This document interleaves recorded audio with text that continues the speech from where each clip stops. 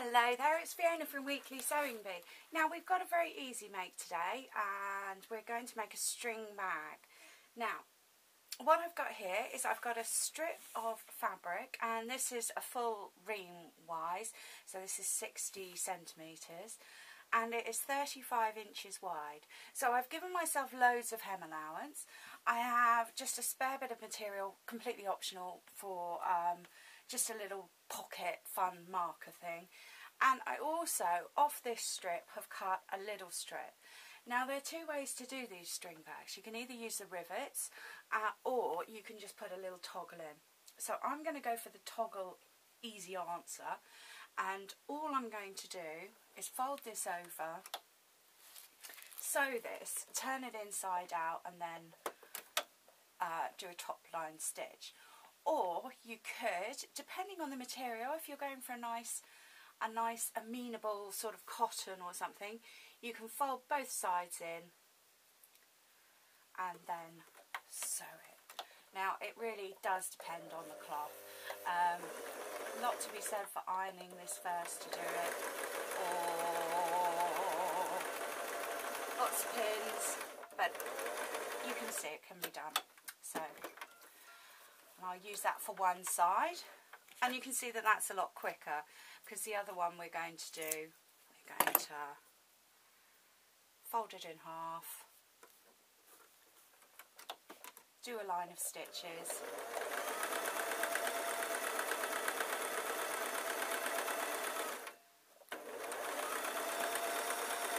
I'm not going to sew right up to the end because it makes it easier to turn inside out if I do that. And then we're going to pull it through. So yes, it does depend on the cloth. So I need these done before I do the main body of the bag, because I want to sew these in. The other thing that I want to do is I want to line the pocket, because it's easier to sew any decorations on before we actually sew the bag together. So I can come back to that, but you can see I've made a start and then pretty much just a line of top stitching, and all sorts of tools to help you there. We could use a knitting needle or something else. Okay, so first of all, I'm going to leave this as a pocket. I was just going to sew it on as a patch, but I think it will work well as a pocket, and it is just a spare piece of fabric because I wanted to show you this bit. So, yeah. So we have to work out where the front is going to be, because we want to centre this in the middle, and a little bit up and down will be fine, but not too much. Now we're going to need to turn over quite a large hem allowance so that we've got one layer of string here and one layer of string here. So we can then work out where we would like this. So now we've done that and we've got it straight. Now I thoroughly recommend that you hold it in position with a pin so that it stays where it should be, because it's very easy when you're doing this sort of top stitch, decoration stitch, is just to twist it slightly. So let's get this in position. And if your sewing machine has zigzag stitches, we need to turn it to the zigzag stitch and put the smallest length on. So this works as a, so we can literally stamp it on. Now the other trick to do, if your sewing machine has a buttonhole stitch, stitch it to the buttonhole, lengthen the stitch to the smallest that it can handle. And then we've also got this lovely stitch. So, and then it's just a matter of convincing the machine to sew. Now it's quite time consuming because obviously we're just using little stitches, and you can see there that it didn't like going over the reverse stitch. It really didn't. Now if you find that these stitches are too small and you do have the option to go for that one, then it is probably best to use a really small zigzag stitch. And we can go over this twice. So you can see it's going, and you can see, even though it's pinned lightly there, that it is pushing the fabric, so we will have to keep an eye on that. Okay, so I'm going to use the needle down to turn it, and I'm just going to line it up so one stitch is on just the fabric and one stitch is on the thing that we're going to sew on. Alright, so I've got a little bit of sewing to do, and I'll be right back with you.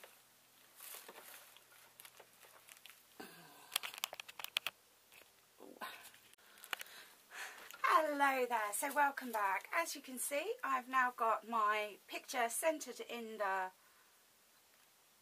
middle of the bag, and I've remembered to line it up so that I've got my quite large hemming allowance at the top, and I've also got my tag at the bottom to thread my string through.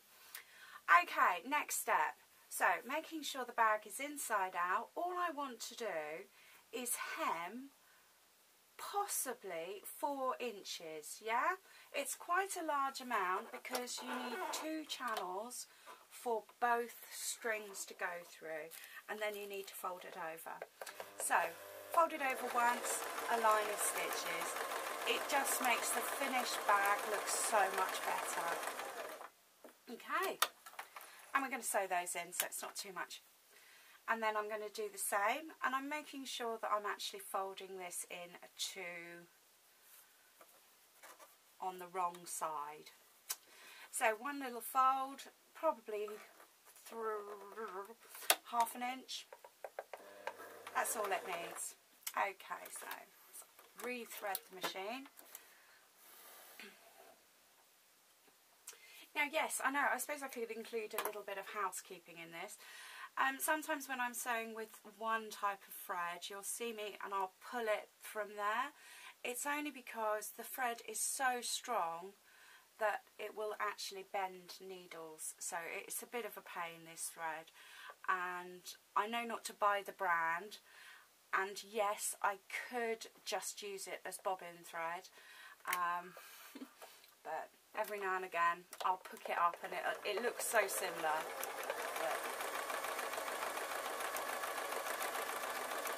Okay, so that's done.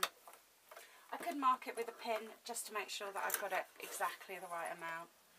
So, okay, next step. I'm going to turn the bag right side out.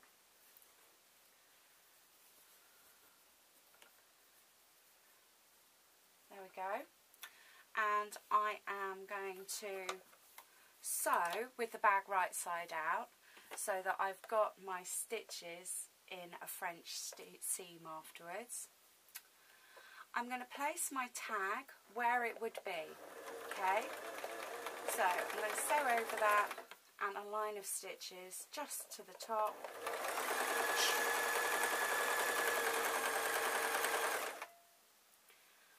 Make sure I line up those, tuck them in, keep everything neat.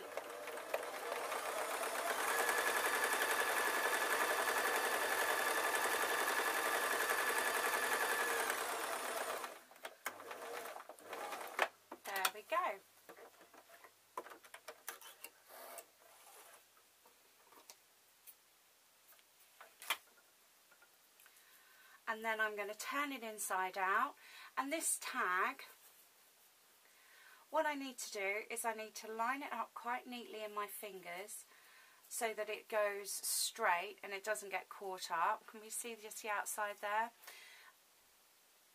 And then I sew straight across it. So it's just important to make sure it's not tucked up in any way. Okay, so straight over the tag, and here we go, sealing in the seam. Now I can feel the difference between these two underneath my thumb and forefinger, and what I don't want is any scraggly bits sticking out. So, and to be honest with you, I've given myself that much fabric in the hem allowance, so it's fine. It's fine. Alrighty. Couple of double stitches just to keep it nice. Now I find this next one quite difficult. you know, not impossible or anything. What we need to do is we need to fold over this, and we then need to hem it and then fold it over so that we've got enough room for our channel. Now I do find that quite difficult, so if you want to just do a single line of stitches over a single hem and then fold it, that's fine. If not, then we're going to have to revert to pins. So let's make sure that both these sides come down as equal, and we can do that with just a pair of scissors, because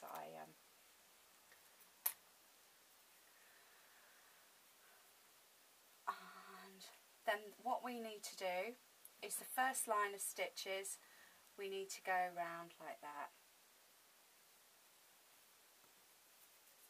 So that's grand. Alright.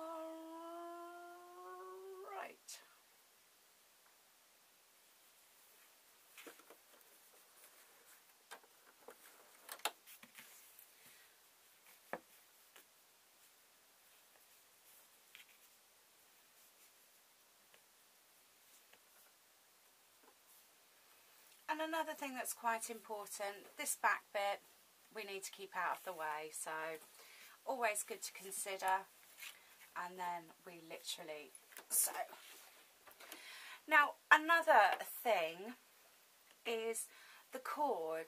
Depending on how good you are at threading, we can actually place this under now, and then we've got that done. But it is really up to you, it just depends how happy you are. This line's quite easy, but then, yeah. Okay, so I'm going to do my line of stitches. I'm going to do one here, and then I'm going to do one there.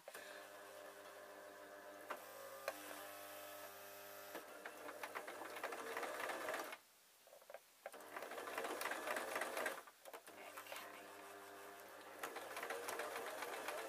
So I'm just helping the machine through that first bit, because that's quite tricky. It's a good few layers. Checking that it's all lined up, and with my right hand I'm literally pushing the other fabric out of the way.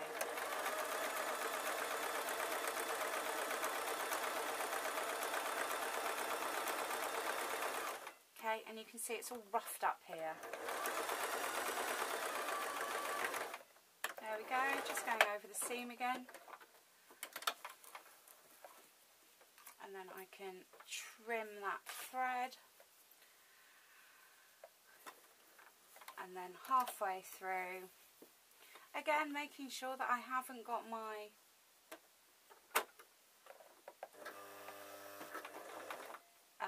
thread caught up. Okay, I'm going to put it on pause, rethread the machine, and I'll be right back with you. I just switched the machine to sew in the centre because it was easier to line up. That's all I was doing.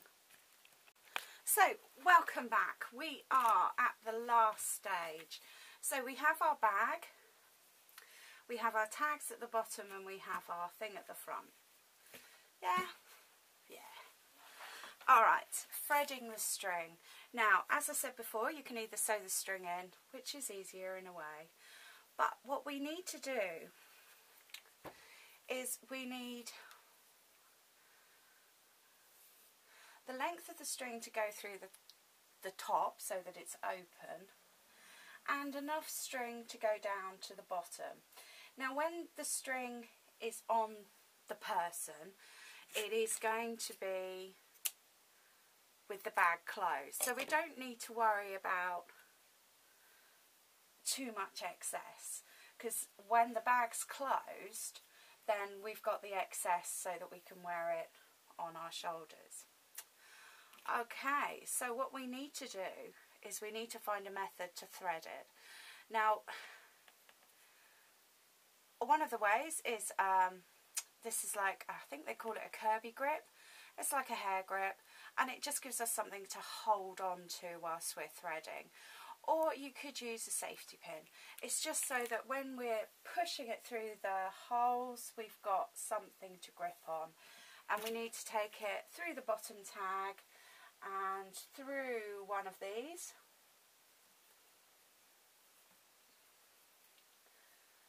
either one.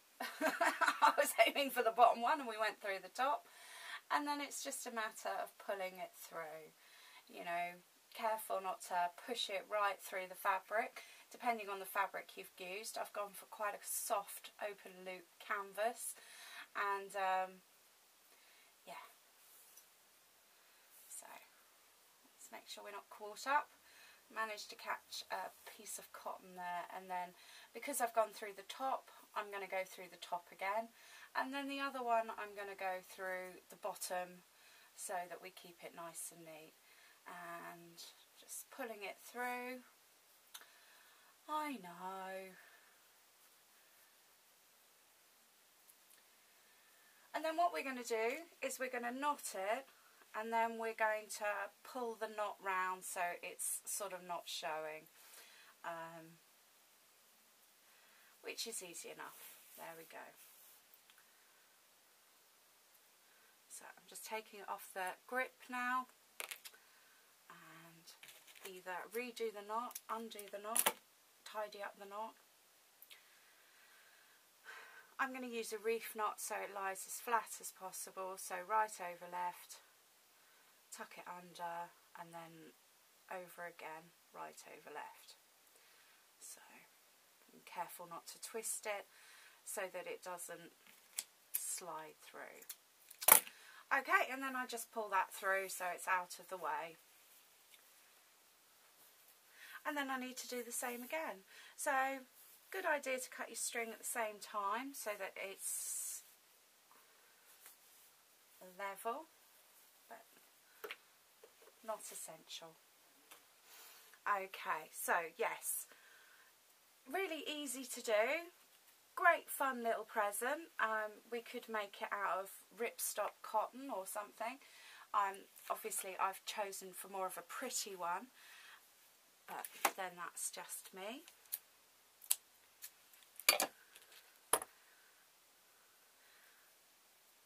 And I don't know. Well, nothing exciting is going to happen. I'm just going to do the same again on the other side. So first of all, I'd like to say thank you for watching. I hope everyone has great holidays this year. I know some people have already started those. And I will continue to do daily videos. I have loads of ideas. I just have very little time, as I'm sure everyone does at this time of year. And thank you ever so much for your support.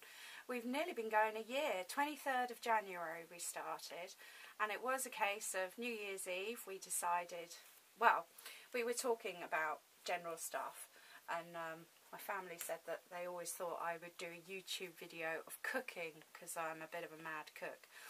And I said, no, sewing.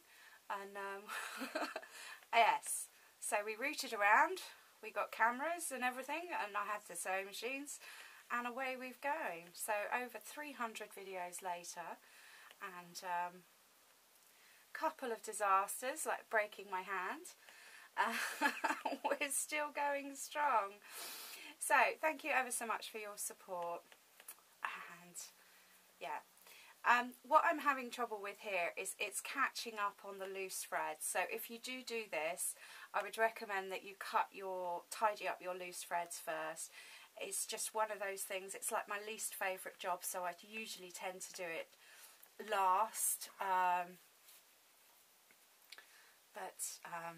Yes. So that's that bit. And yeah. And if all else fails, you can always start again, really.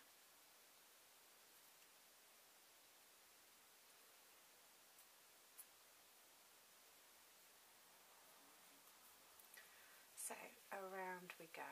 And this time I'm using the blunt end of the Kirby grip, and I'm using the sort of waxy stop at the end to hold the knot on. And it's just so that I don't get it caught up. I just pull that through.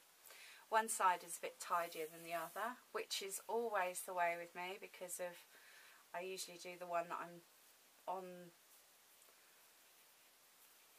filming a little bit tidier, and the others I just rush.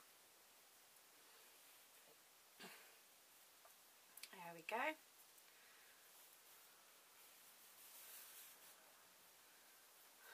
So, down again, and take that off. I'm going to cut the knot off rather than try and unknot it, just because I know that I've given myself loads and loads of spare fabric. And round we go.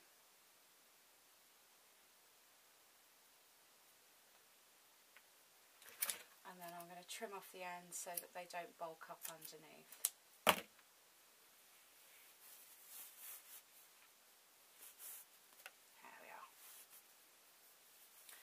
So we have a little string bag ready for a little person to put little ballet shoes in, and we're all done.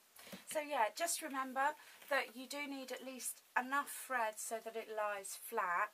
You don't need to worry too much about the cord being extra long, because as you can see, when we close the bag, it's going to give that excess so that we can put things in.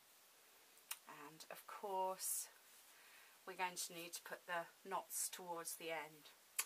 Okay, thank you ever so much for watching. My name's Fiona from Weekly Sewing Bee.